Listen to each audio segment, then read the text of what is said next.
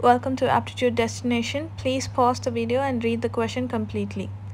There are two classes A and B having 25 and 30 students respectively. In class A, the highest score is 21 and the lowest is 17.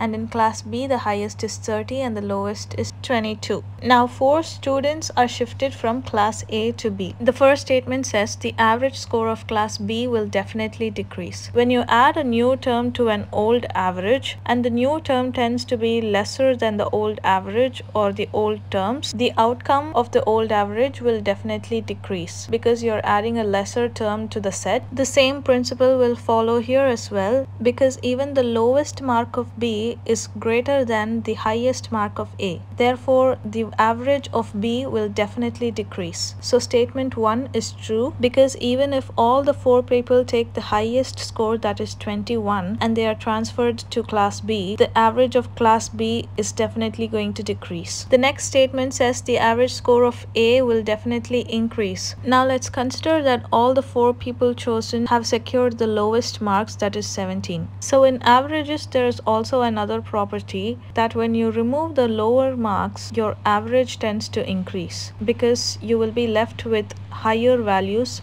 which will also increase your average. And at the same time, if you remove the higher values, your average will decrease because all you're left with are lower values. So in our case, we are not sure if the 4 people secured high or low marks. So statement 2 is false because we don't know if it will definitely increase or definitely decrease. So option A is the right answer.